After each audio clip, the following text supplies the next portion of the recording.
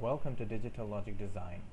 Throughout this tutorial, I'd request you to keep pen and paper with you and solve the problems as we go along so that we can identify our knowledge gap and also consolidate what we just learned. A multiplexer is a digital logic circuit element that selects between several input signals and forwards it to a single output line.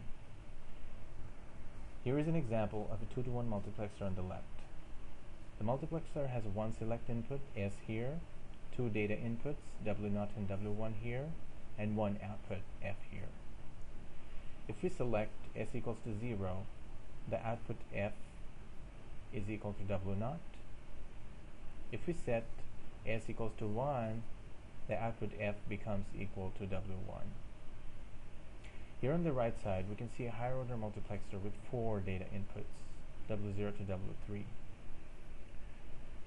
And 2 select inputs, S1 and S0. Now these 2 select inputs are used to select one of the 4 data inputs of the multiplexer. Now if we set S1 equals to 0 and S0 equals to 0, the output F is equal to W0. If we set, however, S1 equals to 0 and S0 equals to 1, then F becomes equal to W1. And if we set S1 equals to 1 and S0 equals to 0, then the output F becomes equal to W2 and so on.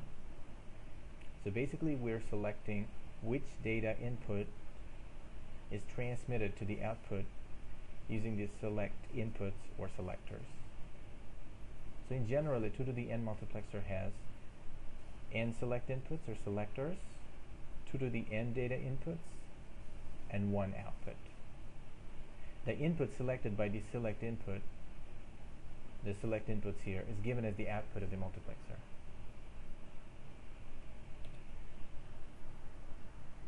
So the truth table of a 2-to-1 multiplexer is shown here. So when the selector is 0, the output F is equal to W0, and when the selector is 1, the output F becomes equal to W1.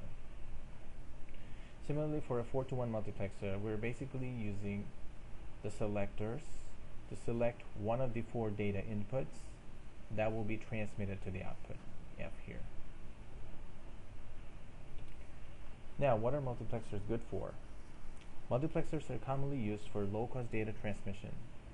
In computer network and communication, multiplexing is used to send multiple data streams here through a single channel or medium. On the receiving side, a demultiplexer, which does the inverse operation of a multiplexer, splits the single data stream into the original multiple signals. Now the cost of implementing separate channels for each data source here is higher than the cost and inconvenience of providing the multiplexing operation at the receiving end and the demultiplexing operation at the receiving end. So the multiplexing operation at the sending end and the demultiplexing operation at the receiving end, excuse me. So that's why multiplexers enable us to perform cost-efficient data transmission. Another interesting application of multiplexers is crossburst switch. So crossburst switches are useful in many practical applications in which it is necessary to be able to connect one set of wires to another set of wires where the connection pattern changes with time. So crossburst switches are commonly used in information processing applications such as telephony and circuit switching. So here is an illustration of a crossburst switch. So the way the crossburst switch works here is if we set S equals to 0, the crossburst switch connects X1 to Y1 and X2 to Y2. However, if we set S equals to 1, the crossburst switch connects X2 to Y1 and X1 to Y2. So the output basically crosses over. Now we can implement this crossburst switch using multiplexers. So here is an implementation of a crossburst switch using multiplexers. So when S is equals to 0, the 0 labeled pin here pins input, data input basically goes to the output. So when s is equals to 0, y1 is equals to x1, and when again s is equals to 0, y2 is equals to x2, and when s is set to 1, the x1 pin, basically the x1 input here, it goes to here, so y2 becomes equal to x1, and similarly y1 becomes equal to x2. So we can implement any Boolean expression using multiplexers, using Shannon's expansion theorem. So how do we do that? So in order to expand any Boolean expression using Shannon's expansion theorem, at first we need to select one of the input variables here as a selector input. So let's say we've selected W1 as the selector pin or selector input. So we can rewrite the original Boolean expression with respect to that selector input, here W1. So we can rewrite the original Boolean expression as W1 bar times cofactor of W1 bar plus W1 times cofactor of W1. So how do we determine these cofactors?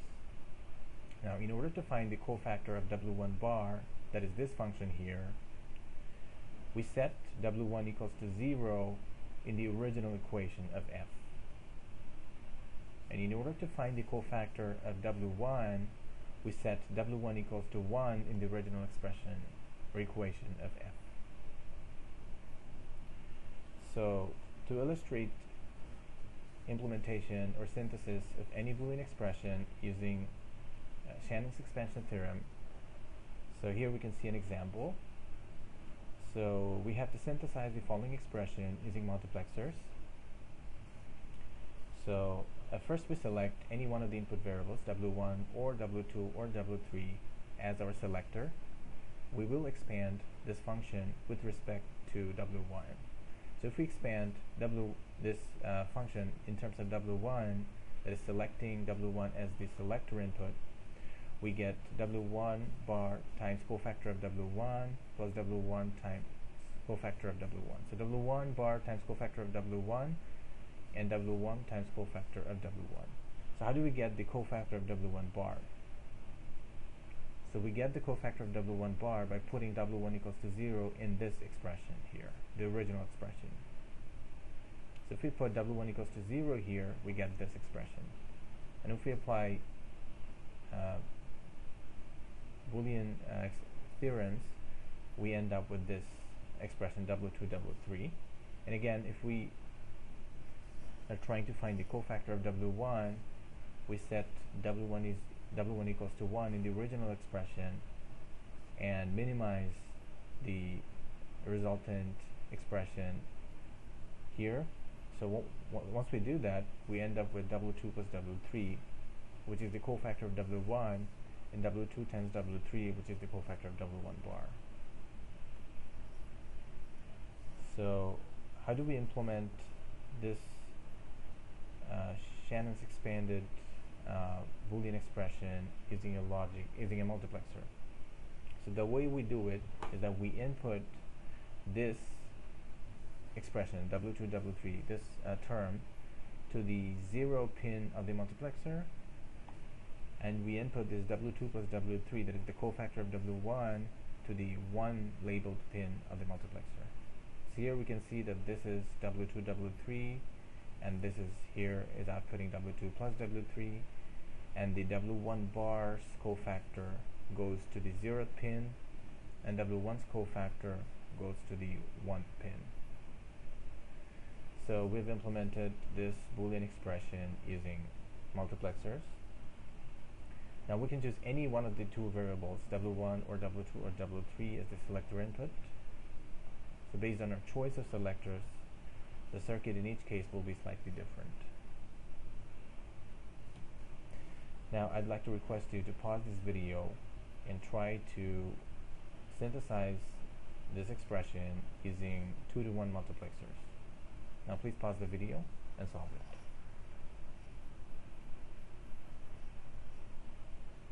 Hopefully you've got something like this. So here I've expanded the original expression in terms of W1, that is selecting W1 as the selector pin here. So W1 bar times cofactor of W1 bar plus W1 times cofactor of W1. So in order to determine the cofactor of W1 bar here, we set W1 equals to 0 in the original expression. So if we put W1 equals to 0, this term is 0, this term is 0, and we only get 0 naught, that is 1, times W3 bar, that is W3 bar. In order to determine the cofactor of W1, we set W1 equals to 1 in the original expression, which means this becomes 0, this becomes 1 times W2, that is W2, and this becomes 1 times W3, that is W3. So we end up getting W2 plus W3, this guy here. So as I mentioned before, the W1 bar's cofactor goes to the 0th pin of the multiplexer, and the W1's cofactor goes to the 1th pin of the multiplexer. Okay, done. Now one thing to note, that we could have chosen any one of the two other variables, W2 or W3, as a selector input as well. The answers obtained from those choices would be perfectly valid as well.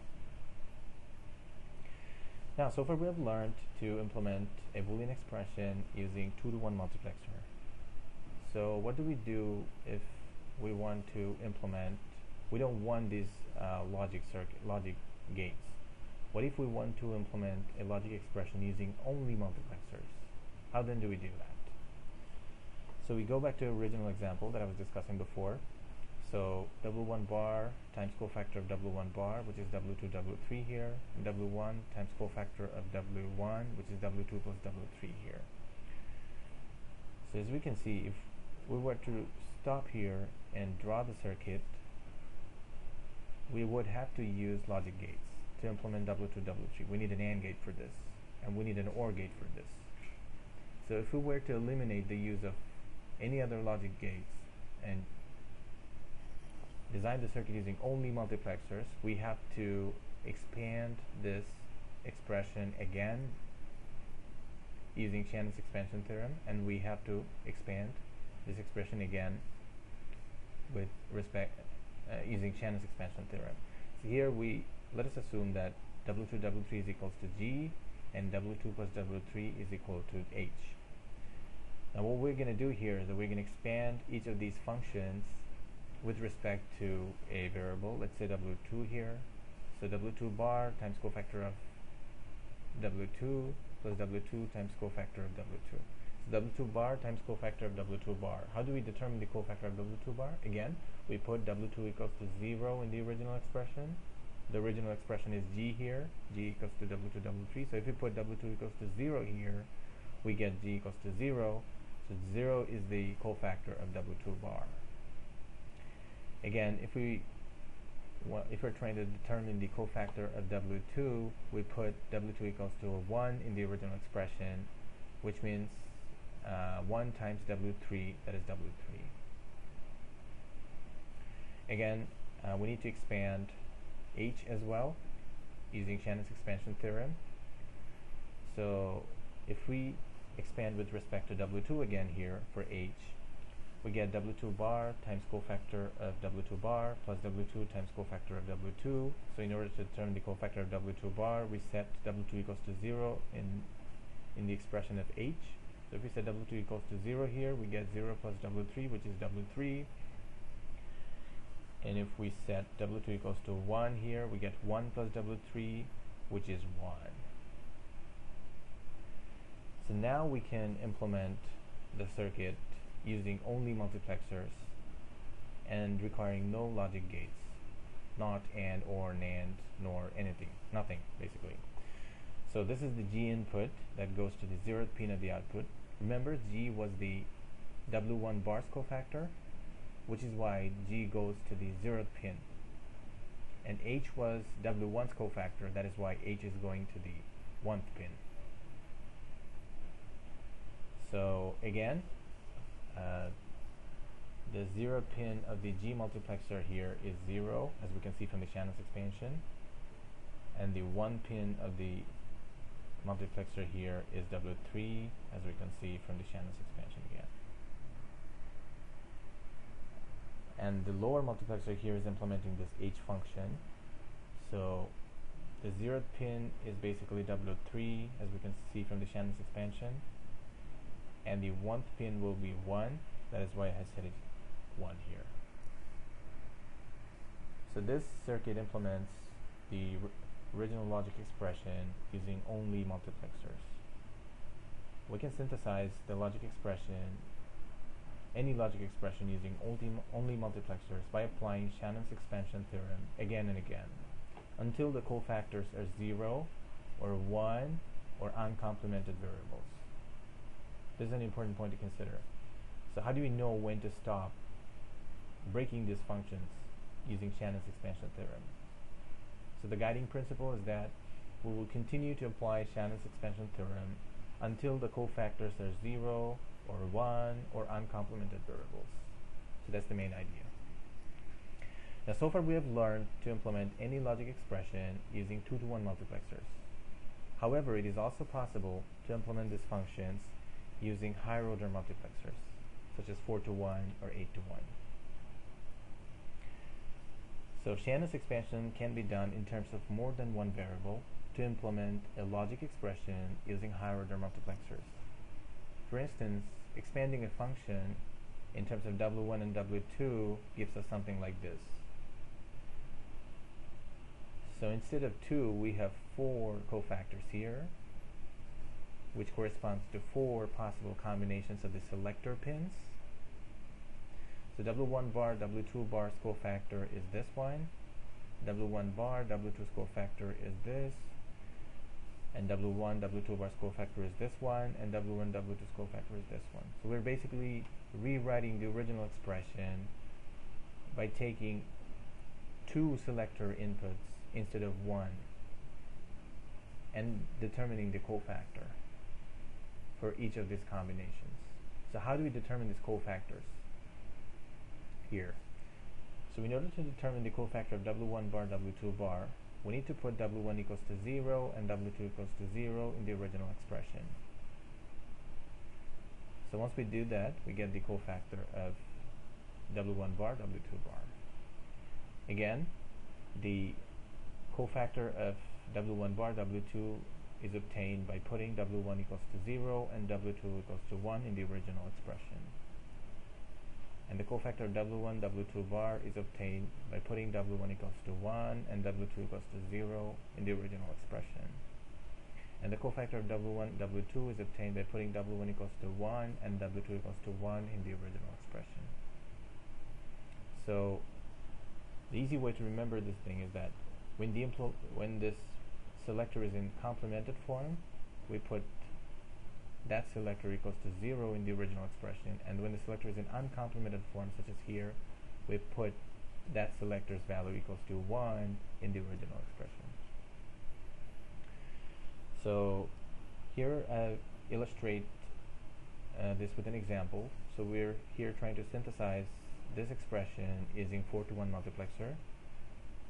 So we have 4 possible combinations: W1 bar, W2 bar, W1 bar, W2, W1, W2 bar, and W1, W2. These are the cofactors we need to determine for each of the cases. So when we're trying to determine the cofactor of W1 bar, W2 bar, the first term here, we put W1 equals to 0 and W2 equals to 0 in the original expression. When we put W1 equals to 0, this term is 0, this term is 0, and this term is W3 bar. So that is the cofactor, W3 bar here. In order to determine the cofactor of this term, that is W1 bar, W2, we put W1 equals to 0 and W2 equals to 1 in the original expression. So when we put W1 equals to 0, again, this is 0, this is 0, and we again end up with W3 bar, which is okay. In order to determine the cofactor of W1 and W2 bar, we put W1 equals to 1 and W2 equals to 0 in the original expression. So W2 equals to 0 means this is 0. This is like W3, and this is 0. So we have W3.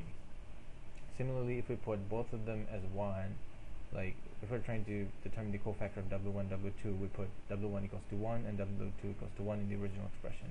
when we do it, this term is 0, this term is basically 1, and 1 plus x is 1, so the cofactor of w1, w2 is 1. So the easy way to remember this is that the complemented variable is equals to 0, and the uncomplemented variable is set equals to 1 when we're trying to determine the cofactor. Now, which of these cofactors that we have just determined here, this one, this one, this one, and this one, which of these four cofactors goes to which input? How do we know that? So the easy way to remember is that you consider the complemented variables as 0 and the uncomplemented variables as 1. So this is 0, 0. So W3 bar goes to 0, 0 pin. Again, this is 0, 1, which means W3 bar again goes to 0, 1 pin. This is 1, 0, which means W3 here goes to the 1, 0 pin here. So W3 here is 1, 0. And this is 1, 1, that means the 1, 1 pin has to be set to 1. So we set this 1, 1 pin 1. So we've implemented this logic expression using 4-to-1 multiplexers. So if we just compare 2-to-1 versus 4-to-1 implementation, we see that 4-to-1 implementations result in a much smaller, less costly, and compact circuit as opposed to 2-to-1 implementations, where the circuit is usually bigger and you need more circuit elements. But for 4-to-1 multiplexer implementation, you need to determine 4 cofactors, whereas in 2-to-1 multiplexer implementation, you just needed 2 cofactors. So here we see another example. So I'd like to request you to pause the video and try to solve this problem. So we're trying to synthesize the following expression using 4-to-1 multiplexers. So this expression. So I'd like you to pause the video and try to implement this using 4-to-1 multiplexers. So please pause the video. Okay, so hopefully you have been able to solve the problem. So since variables W1 and W4 here appear in more product terms in the expression for f than any other variables, it is easier to perform Shannon's expansion with respect to these two variables. So here we just did that. So we have to determine 4 cofactors for 4 possible selector input combinations: W1 bar, W4 bar, W1 bar, W4, W1, W4 bar, and W1, W4. So in order to determine the cofactor of W1 bar, W4 bar, we put W1 equals to 0 and W4 equals to 0 in this equation, and we end up with this.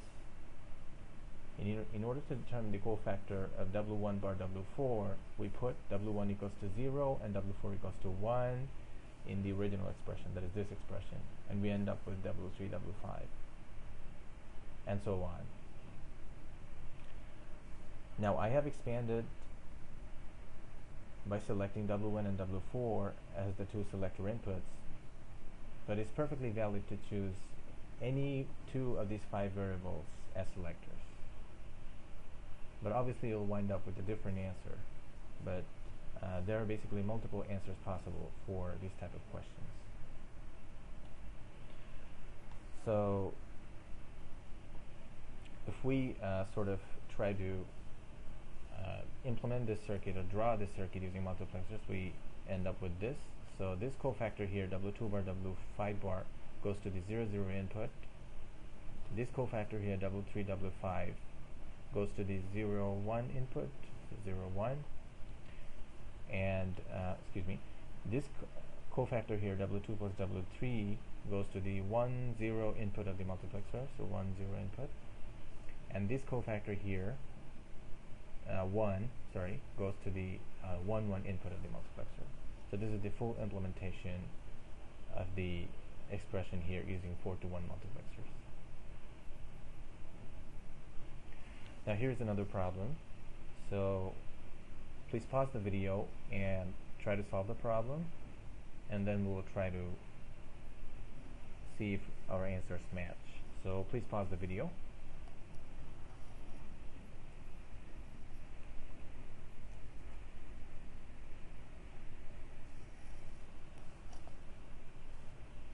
Okay, so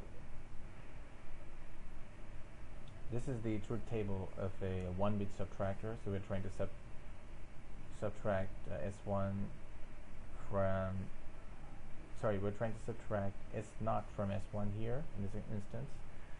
So this is the truth table. So this is the subtraction output, and this is the carry. So if we just convert this truth table, the output, the subtraction output and the carry output to Boolean expression, and then apply Shannon's expansion theorem, we end up with 4 cofactors here, 0, 1, 1, and 0.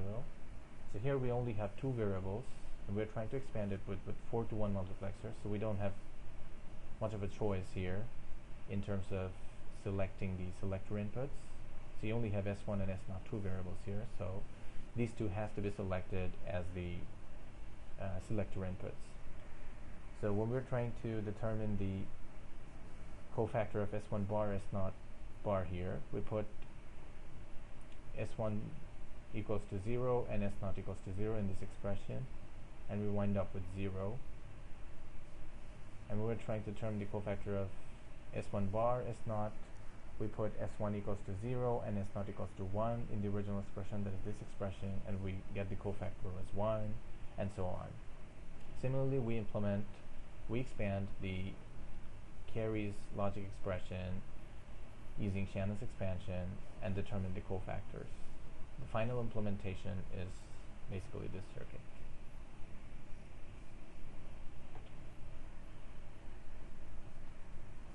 Now, thank you for your patience.